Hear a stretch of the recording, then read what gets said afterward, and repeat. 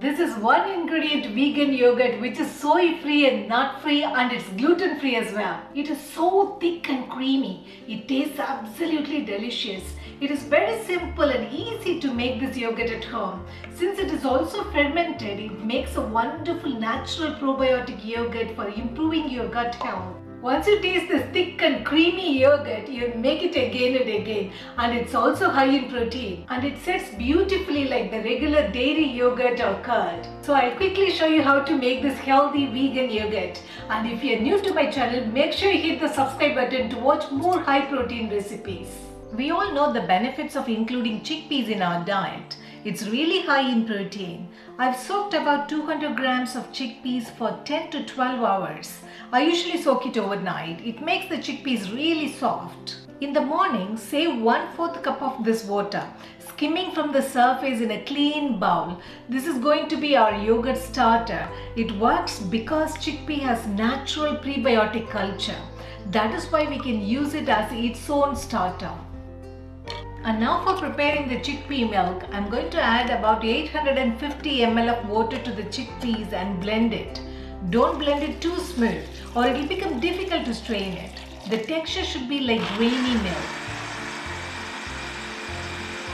Now strain the chickpea milk through a nut milk bag or cheesecloth. Squeeze out as much of the milk as possible.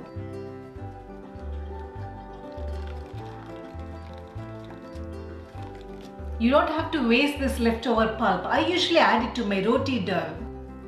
Add the chickpea milk to a large pot and stir it. Be sure to stir the starch at the bottom that tends to sink. The starch from chickpeas, when heated, thickens the liquid. You need to cook this for about 10 minutes in medium heat. You're looking for a thick consistency like this.